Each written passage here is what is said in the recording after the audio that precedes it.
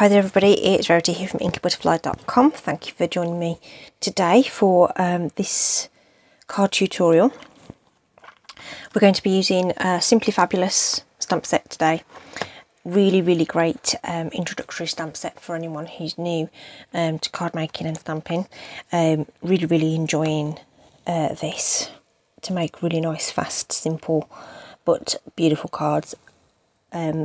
We've got a nice combination of foliage and flowers with some great bold sentiments too. So really nice introductory set for you. This is the card that we're making. Now the layout and everything is one that I use a lot, but is also part of a sketch challenge. So this is for the Inspire.Create.Challenge over the next couple of weeks. So if you just pop over to the website there, the link will be in the description. You can also participate in that challenge and have the kudos of being declared an Inspire.Create Challenge winner. Okay, so it's a simple sketch just with the layers and stuff, so it gives you a real blank canvas to what you can create. So I opted for this, something nice, quick, clean and simple. Okay, using this wonderful photopolymer stamp set.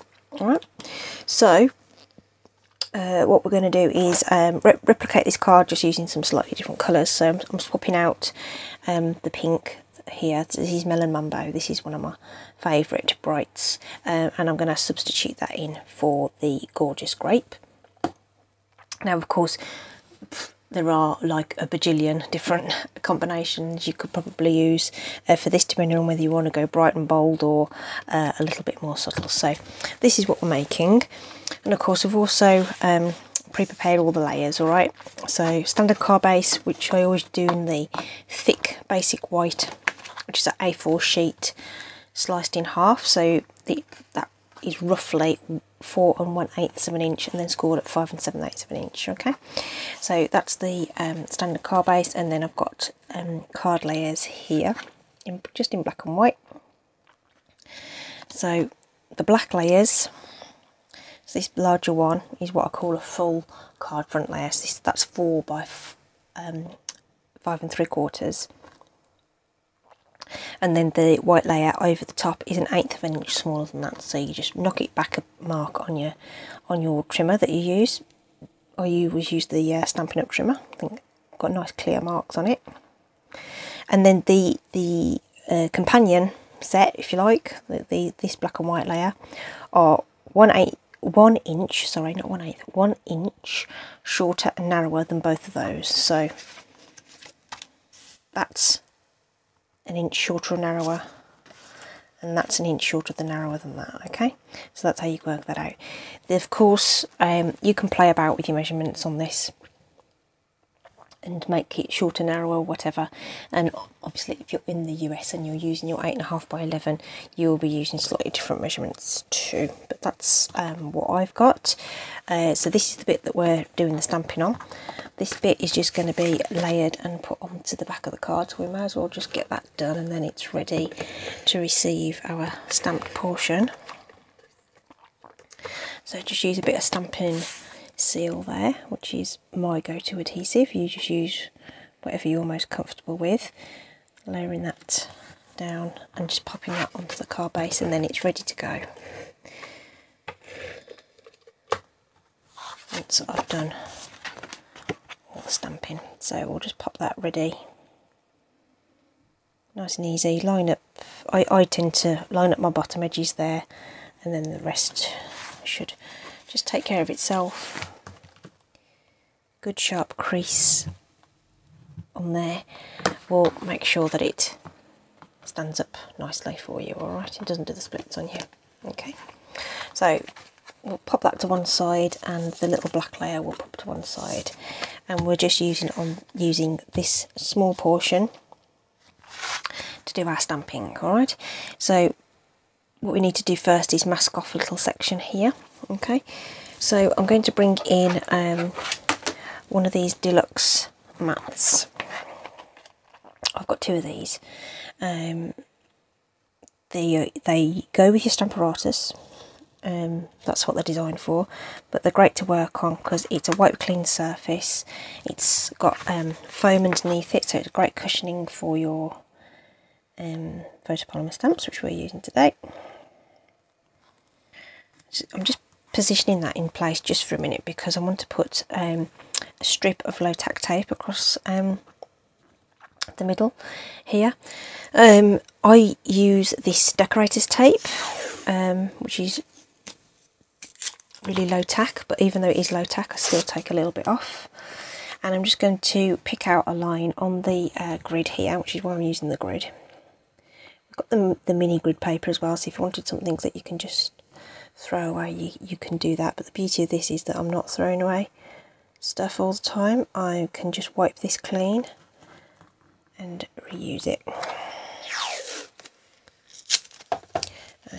I know that I already know from my sample that my sentiment is a little deeper than just a single strip. I know it's going to be 3 of these squares, which I believe are centimetres on this. It is a metric thing.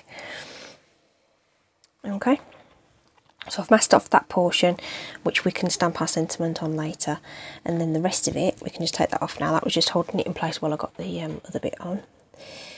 We can do our stamping on, and we know it's straight because it's already on this grid.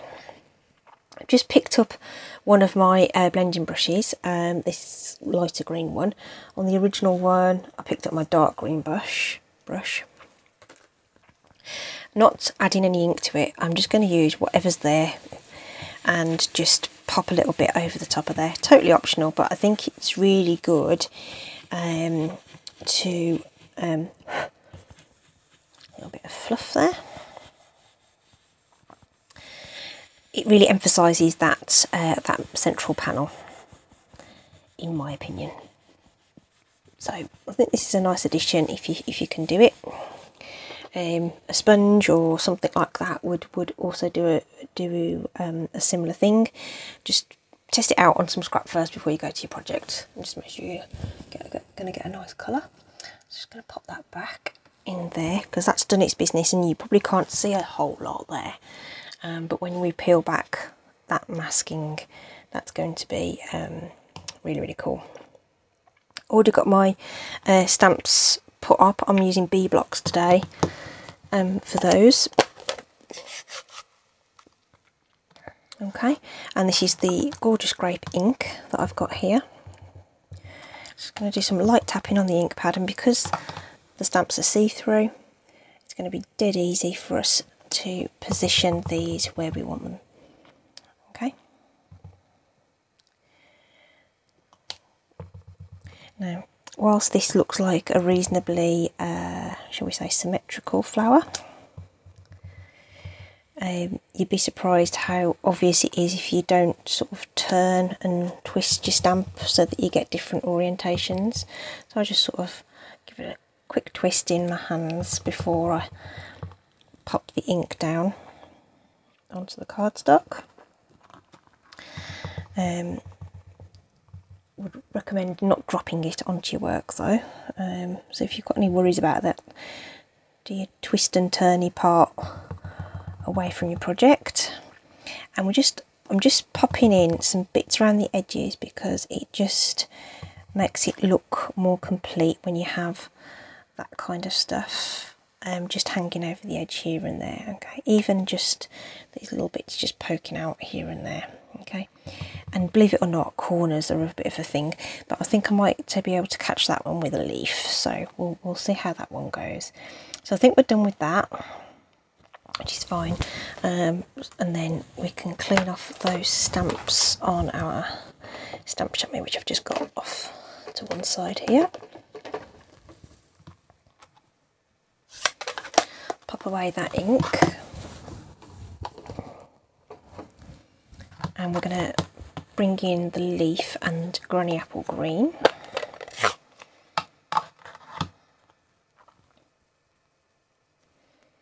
And we're going to add leaves to the flowers. Light tapping on the ink pad. I know for a fact that this ink is a little bit on the dry side, so I'm just making sure that that's well inked before I bring it to my paper. I'm just trying to make them look like they're actually associated with a flower rather than just hanging about in mid-air. And of course, because they're see-through, we can do that quite easily.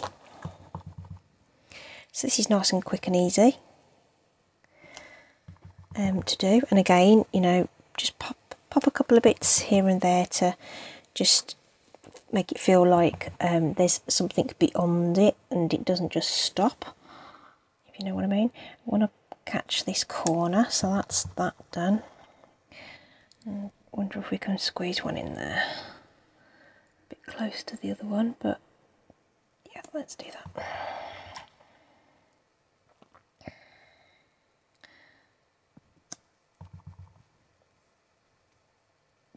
Okay, so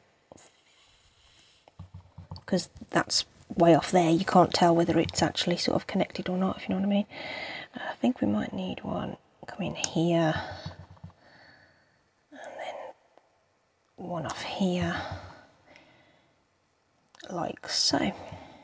Okay, so again, I might just pop a couple of tips of something there and there, a bit down here a little bit as well. Okay, so when you think you're happy with what you got, stop. Okay, I think it's all too tempting just to keep going with these things, but there's a point at which you need to just stop. All right, okay, so we can now peel back this tape. So I'm just going to just be mindful that any ink on that tape is going to still be wet, so just be careful of that. And when you're peeling back tape, peel it right back on itself like this, and it is less likely to pull up your paper, pull up your cardstock. Okay, so there we are with our, let me just pop that right out of the way so that it's not going to get on my onto my fingers. So hopefully now you can see how much of a difference that little bit of ink makes to just define that little central panel here. Okay, and this guy we can just wipe clean with an ever so slightly damp cloth. Where's my spritzer bottle gone? So I've got a little spritzy thing that I use, which seems to have vanished off my desk. Someone borrowed it, not returned it. But anyway, the majority of that is off now, and that's ready to rip. I would just make sure that that's off and completely clean if I could find my spritz bottle. But that's fine. That's all ready for next time. So now we can just do our sentiments, which we're going to use the Stampin' for. So, you know, combining, you know, the sort of hand stamp block. Sorry about the glare on my light there.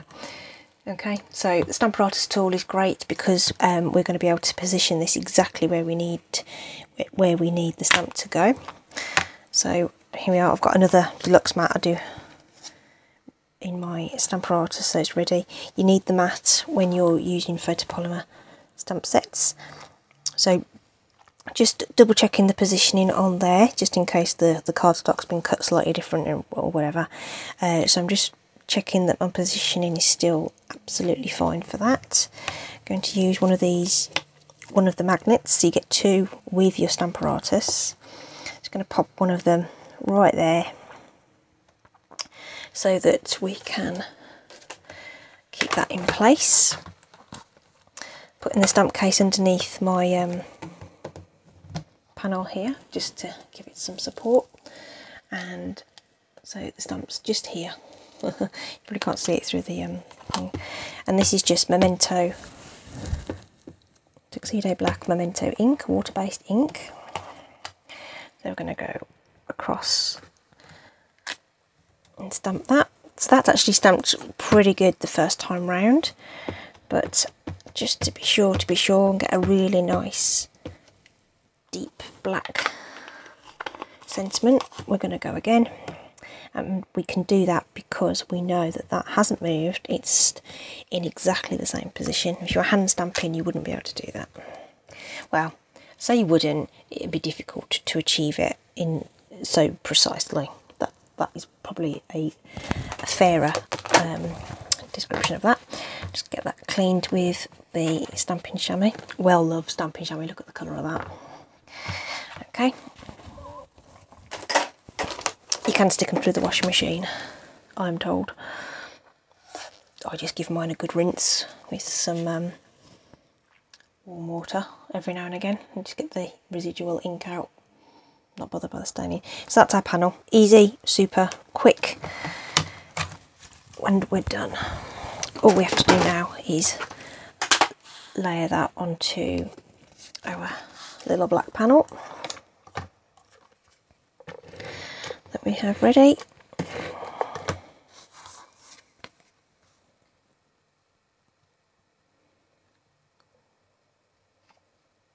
You could pop this onto dimensionals as well. This is a rare card for me in terms of, usually there's some dimensionals in use somewhere along the line, but I am doing a flat card today. Like I say, you could easily pop that up, add some ribbon, whatever. In my case, I'm just going to add a few rhinestones. Do like doing that. These are just the plain basic rhinestones. I'm going to do my usual trio. Got 3 sizes in the pack, so I'm just going to use one of each of those. If it will, obviously doesn't want to participate, that one.